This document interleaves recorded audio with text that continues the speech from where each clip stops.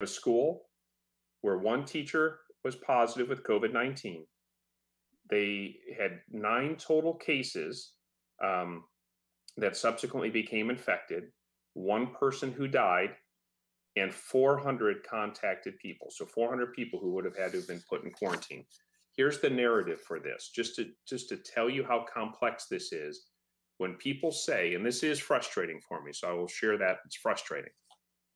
When we hear people say it's not our problem, our school does a great job, our district does a great job, and explain all the wonderful things they can do, it is an overly simplistic analysis of a much more complicated problem. It is a false sense of confidence that somehow our one place is going to keep everything out and everyone safe. There are consequences that go well beyond that one institution. So in the case I just told you, you have one middle school teacher who had mild symptoms. The initial COVID test was negative, but the teacher continued working. Subsequent repeat testing was positive. So we've told you the test can be too early in the disease to find the disease. And in this case, the first test was negative, but all the other ones were positive. The teacher served as the temperature screener at the school. And so they interacted with every person who entered the building while they were the temperature screener.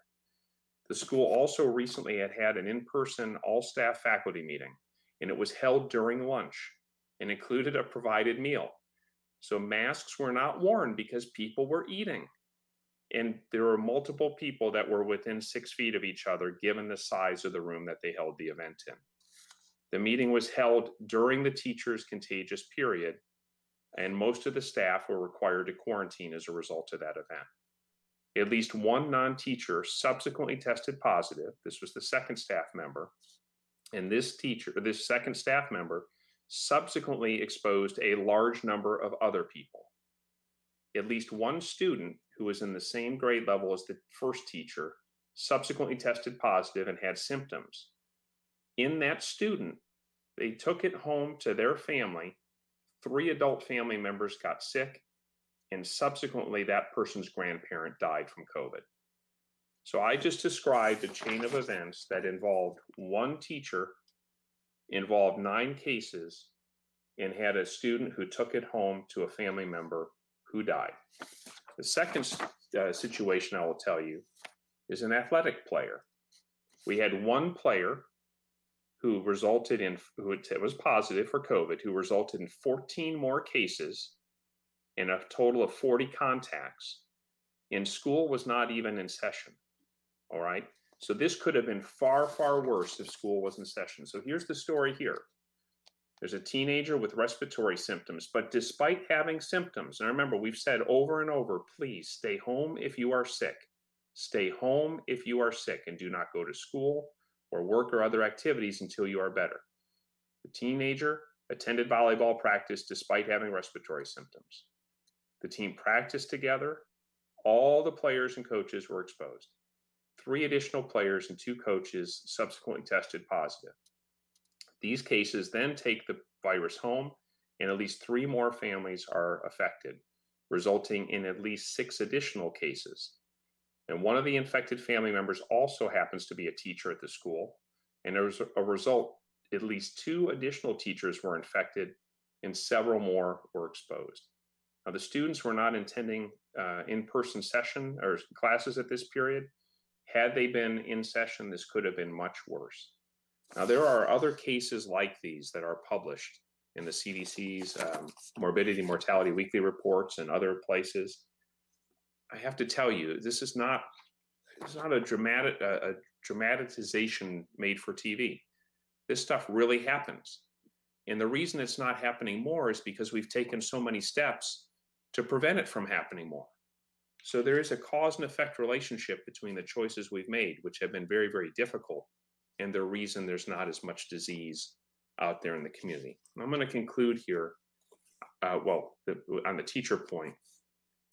I get a lot of mail still, and I want to thank you, and I am very sorry. I would very dearly like to write response letters to all of you, and I just simply can't do that.